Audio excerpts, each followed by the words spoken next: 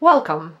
Here on this windowsill are my Mesembs, which means plants that belong to the South African family Mesembryanthemaceae or Aizoaceae, depending on the nomenclature, depending on the source, depending on the book.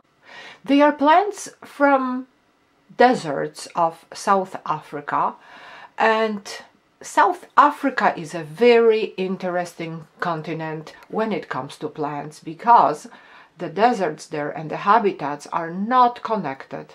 So each desert has its own family of plants, has its own family of succulents, and on each desert the succulentism, let's put it this way, is developed in a different way.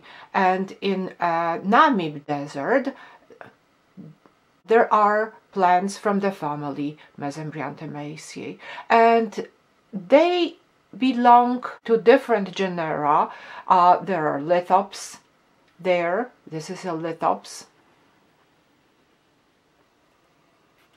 sometimes called a living stone, and there are more lithops here.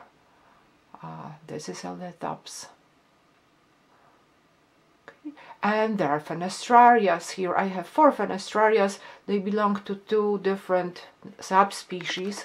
One is yellow, one is white.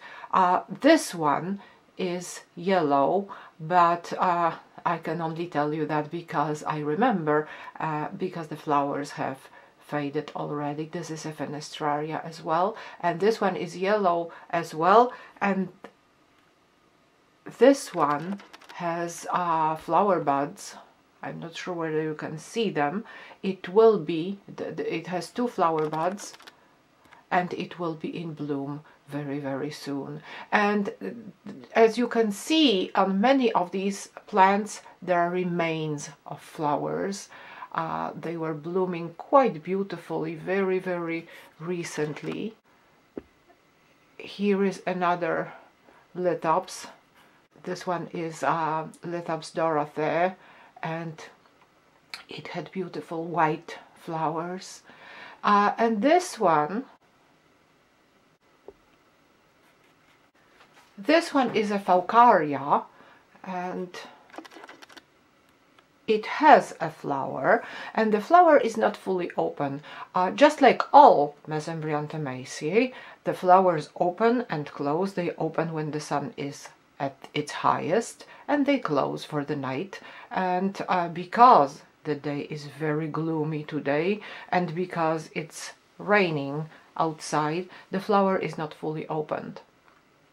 And sometimes when the day is really cloudy, when there is not much sun, the flower doesn't open at all. So I decided to make the video even though this flower is only open partially.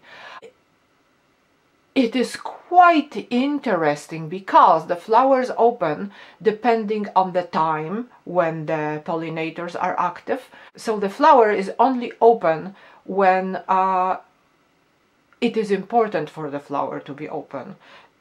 Flowers provide a huge surface area for evaporation, so closing them for the night or closing them for the part of the day where pollinators are not active is actually a strategy to save water on a desert where there is not that much water available by definition. Mesembryanthemaceae have a reputation to be difficult plants to keep, and some of them are, and some of them are not here anymore because they are difficult. I lost some, but I am quite successful in keeping them, and the secret to it is not to water them too much, because Namib desert is one of the driest deserts in the world. They also like fluctuation of temperature, so they don't really mind warm days and very, very cold nights. On the contrary, when it's getting a little bit colder, it triggers flowering. So these Mesembs, they start flowering somewhere in late October when it's getting colder. And depending on the specimen, depending on the species, depending on where they are kept, they might bloom even quite late in the winter, just like this one. I made videos about many of these plants last winter, last fall, and the fall before that. And this year I was so busy, and I was coming home from work when it was dark, so there was no really time to make videos about these plants. There was no really time to show them to you when they were blooming, when they were even more beautiful than they are now. So they will stay here till the end of winter, and then in spring, when the temperatures are a little bit higher, I will start watering them. Start watering them means I will water them once or twice thoroughly, and then I will stop watering them until they show signs of wrinkling, and then I will give them a little bit of water. In the summertime, when it's really hot, they might go through another dormancy period. And then in the fall, when the buds appear, when the flower buds appear, and when it's getting a little bit colder, they will get another watering, another thorough watering, and then just a tiny little bit from time to time if they are wrinkled. And throughout the winter, when they are in this room, in this cold room, because this room is not heated at all, they will not get any water at all. Okay?